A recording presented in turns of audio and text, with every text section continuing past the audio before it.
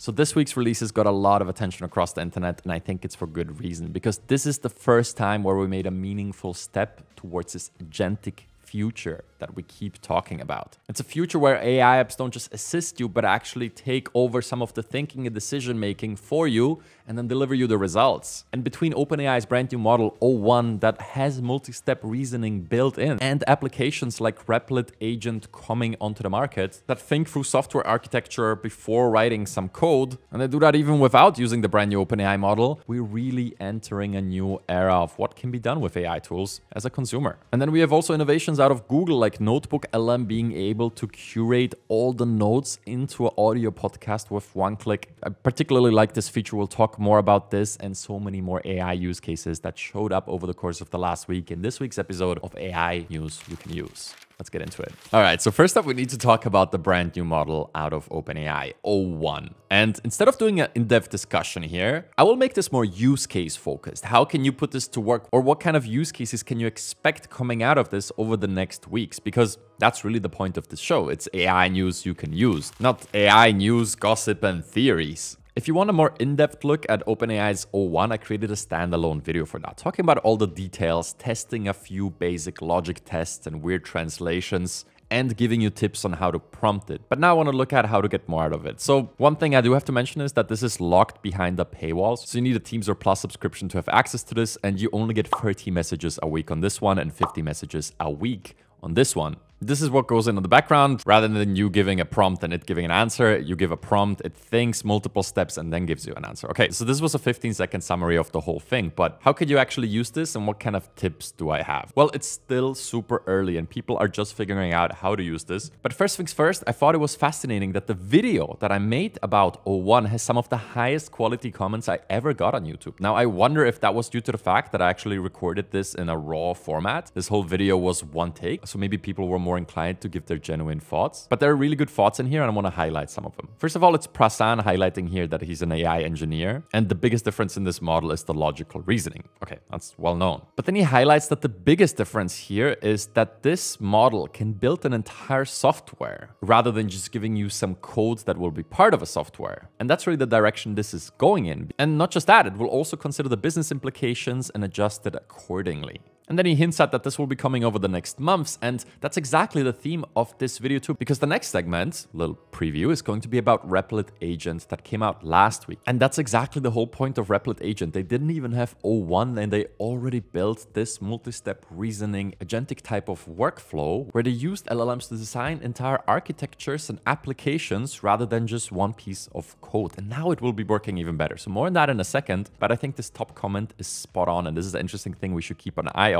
But I also like this comment just intuitively, seeking innovative solutions for inventing and system improvements. I think all of these high-level thought processes seems like the right direction, and we'll get more concrete in the next segment here with Replit on what this can actually do. But I want to leave you with one last tip. Considering the fact that most people have access to this through their ChatGPT Plus subscription, and considering the fact that you only have 30 messages on the preview model and 50 messages on the o1 mini model, these get used up really fast, especially as you start trying this new model and seeing how it performs on some of your common tasks. Oh no, I just used up one message. My bad. I just want to highlight the fact that you don't have to use this right away. You can and probably should start most of your conversations inside GPT-4o. And then if you want to, you can always switch to o1 preview and regenerate the answer by using this. This would be especially relevant with follow-up questions where you're not satisfied with the answers. When you read the 4o response, you're like, hey, this is wrong. I wish ChatGPT put more thought into this. Well, that's where you would go in and regenerate with o1 preview or even o1 mini. This is also an interesting fact. Many people on Twitter are already reporting that o1 mini actually works better for them. So don't dismiss it just because of the name. It seems to be performing even better than the preview model in some use cases. Again, I'll be pulling in all the use cases and presenting them to you in a separate video. It's just a bit too early for that right now because this just is different from any other AI model we've received so far. Okay, and linking to GPT-4o, I want to talk about Replit Agent. This is something that came out late last week. So it came out right after our recording cutoff. And one could argue that by now, Replit Agent is not as relevant anymore because o1 came out and it's better at multi-step reasoning and code architecture and generation. But to anybody saying that, I would point out this graph. These are benchmarking results from Cognition Labs, the company behind Devin. If you remember, Devin around 6 months ago came out with this incredible demo of a code generation agent where you just told it what kind of app you want to build, and Devin figured out all the steps and compiled all the code and built you a full website by itself. The demos were really impressive, but we never got access to it. And while we still don't have Devin, Cognition published this graph where they show off the capabilities of Devin, their software agent, with various AI models in the background. So this is GPT 4.0. This was OpenAI's best model. I personally would love to see Claude 3.5 Sonnet in this spot because that was state of the art in terms of code generation. It wasn't GPT 4.0. But it's okay. For this comparison, I suppose it works. Then they switched out the model behind Devin from GPT 4.0 to O1 Mini, and instantly jumped by almost 50% in the performance. This is their internal evaluation, so take it with a grain of salt. But then when they switched to the main model, the performance doubled 26 to 52% essentially. Additionally, it should be noted that all of these three benchmarks have been measured on a base model of Devin, not the production-ready model. The production-ready model, as outlined here, further fine-tunes their model with their proprietary data, resulting in a further jump in performance. But the point here is this: Devin performed twice as well with O1 versus GPT 4.0, and Replit Agent is essentially an accessible version of Devin that works today. And while as of today, Friday, September 13th, O1 is not accessible for Replit Agent. The CEO has already been tweeting about O1, and my guess is that it's just a question of days until they implement it and their app becomes so much better at what it already does. Okay, that was a really long intro to actually show you what it does, but I thought this context was necessary to contextualize that all the use cases we're about to look at are going to become even better a few days from now. So what can Replit Agent actually build? We went out into the internet and looked at various examples. These are the ones that caught my interest. So most of these things that Replit Agent built, you will see,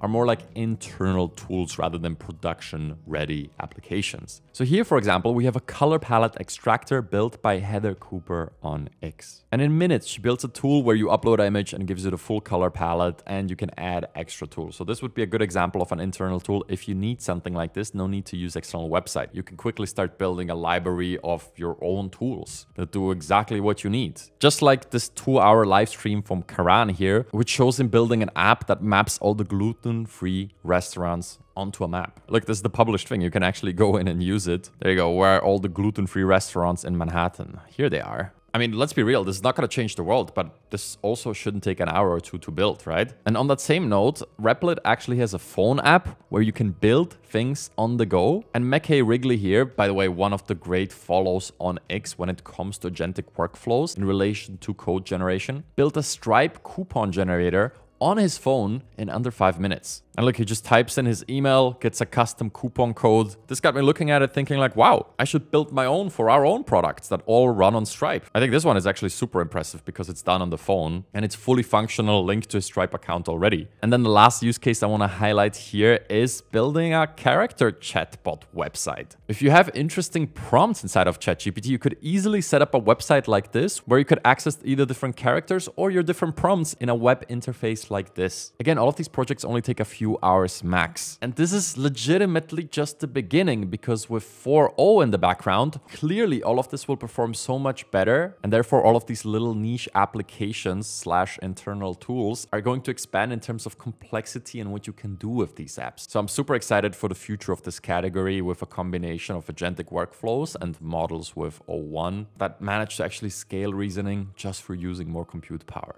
That this worked is really unexpected, and the future is very bright for this category of applications. So one of my personal favorite tools in AI right now is OpenAI's Code Interpreter or Anthropic's Artifacts. I use and recommend it regularly, but what I find when I do that is that certain people get a lot of value from it and others none at all. And that's because it's one of these tools where you need to know where you're taking your questioning before you engage it. In this case, you need a little bit of a background in data analysis, or at least a basic understanding of why that job even exists. So yeah, this channel is really good at showing you what tools and techniques exist out there, but at the end of the day, a lot of these use cases are going to be hidden behind some base knowledge of a specific subject. And one of the best resources to up your understanding of a specific subject is the sponsor of today's video, Brilliant.org. Especially in the STEM subjects, Brilliant offers hundreds of lessons, and all of them go hands-on with the concepts. images, helping you learn in an interactive way. So if you want to get better at using a tool like Code Interpreter, you could and should check out their data analysis learning path. It starts with the Exploring Data Visually course, which shows you what can be done with traditional data analysis tools. And then it goes on to explore various concepts and techniques within data analysis. And even if you don't apply any of them, you gain a little bit of understanding of what the Code Interpreter could be doing for you. So the next time you're inside of ChatGPT or Claude, you know what to ask for. So if you want to check out this learning path or one of many other courses, head on over to brilliant.org/advantage. You'll get a free month, and if you decide to upgrade, 20% off the annual membership. All right, and now back to more AI news that you can use. Okay, so next up, there's two apps that come out of Google that you should probably be aware of, because I think these are going to be implemented into your devices and computers eventually, but right now they're available as standalone apps. I'm talking about Google's Illuminate and NotebookLM. As you can see, both of these are in the experimental phase, and I'm going to start by talking about Illuminate. What does it do?